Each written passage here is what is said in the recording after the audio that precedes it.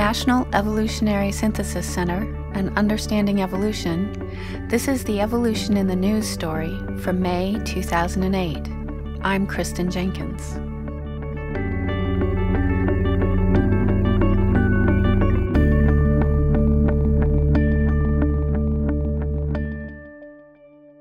Octopuses have been studied in the lab for a number of reasons. Because of their well-developed nervous system and brain, octopuses are good study subjects for learning experiments. Their excellent eyesight has also been used as a model system for understanding vision. However, less is known about octopus life in their natural habitats. Dr. Roy Caldwell, professor of integrated biology at the University of California, Berkeley, is going to talk about a recent study on the octopus Adopus aculeatus. Christine Huffard did this research as a graduate student in Dr. Caldwell's lab. She is now a postdoctoral fellow at the Monterey Bay Aquarium Research Institute. They were studying Adopus aculeatus in its native environment and made some interesting discoveries about unexpected, complex mating behaviors.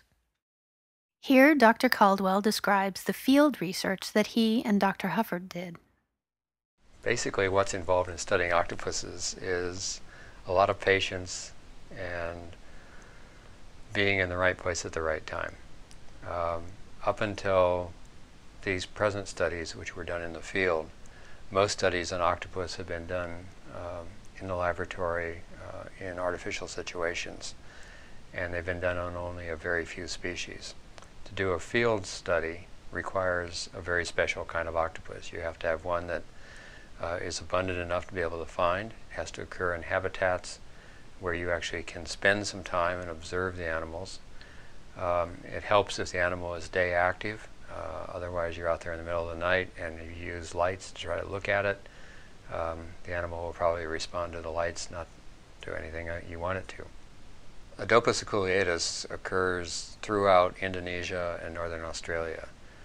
Most of the studies were done on Boneka Island in northern Sulawesi, but some of the work was also done on Lizard Island in North Queensland, Australia. Octopus anatomy is a little strange to most of us. It's not obvious how octopuses actually have sex. Dr. Caldwell explains the basics of octopus sex for us.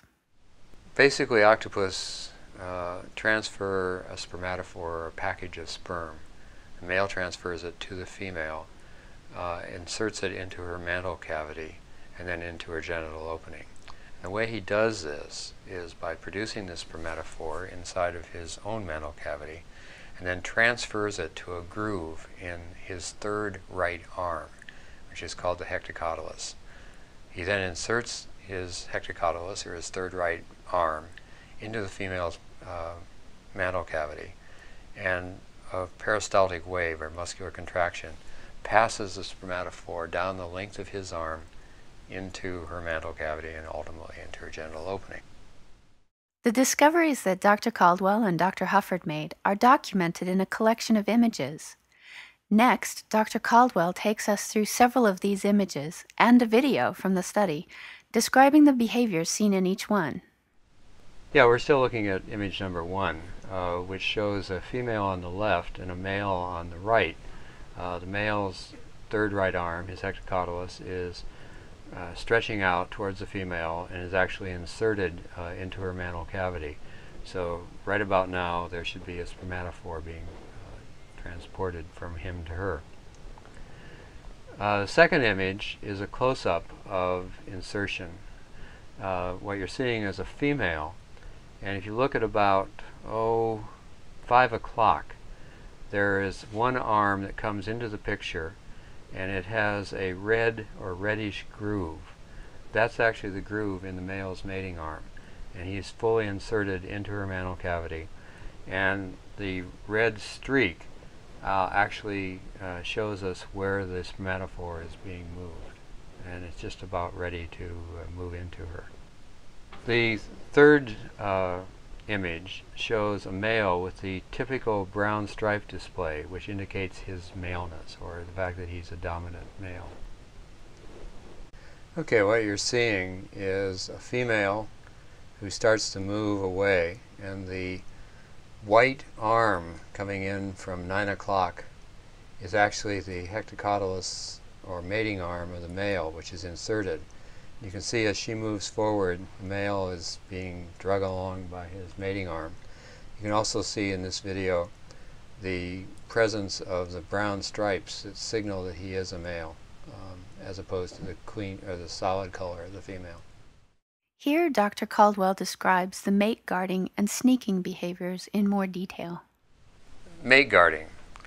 A female settles in a burrow, which is down in the bench of the reef, and a male will come, and if he's going to associate with her, usually dig a burrow, maybe 2 feet away, a maximum 1 to 2 feet.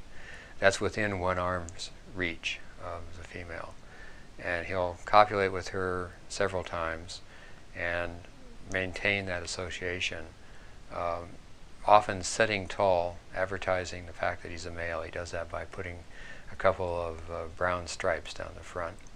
And it basically says to any other octopus, I'm a male and I'm here and I'm ready to fight, defend this female. That guarding activity can last for just a day or two or as much as 10 days.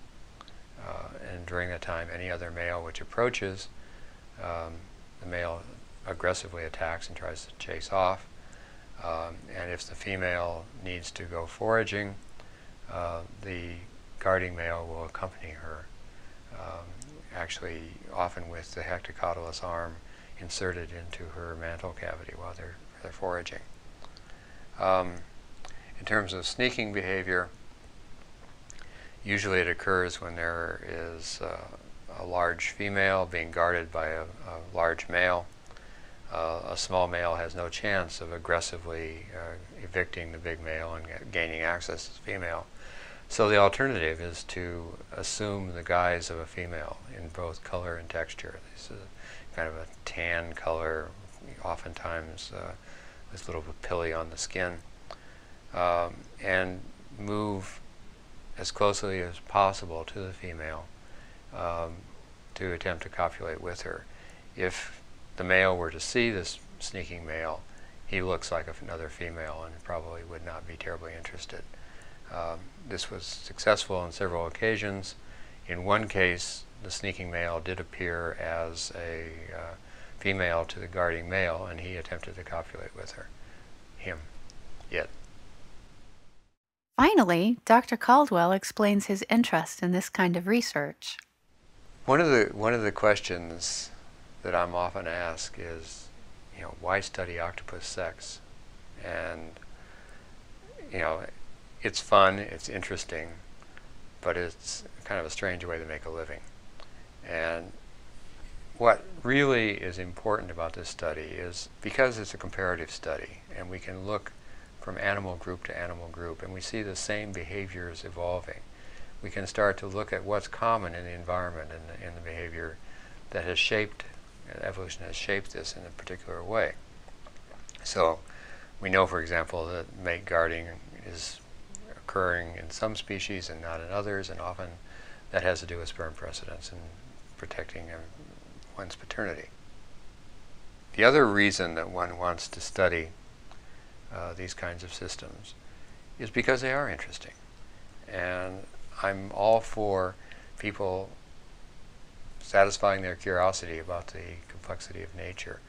Because if you're interested in an octopus mating or a stomatopod striking or whatever the things I do, then you're probably interested in keeping those animals around and learning more about them. And the best way to do that is to maintain their habitat and make sure that they're here for the next decade and the next century. And anything that we can do to increase public awareness of the need to preserve habitat and preserve these animals, I'm all for.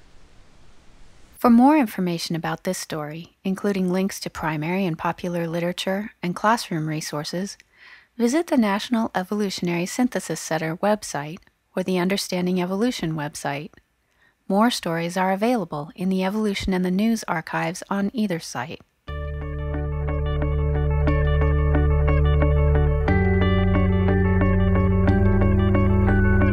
The National Evolutionary Synthesis Center is funded by the National Science Foundation. to promote research in biological evolution.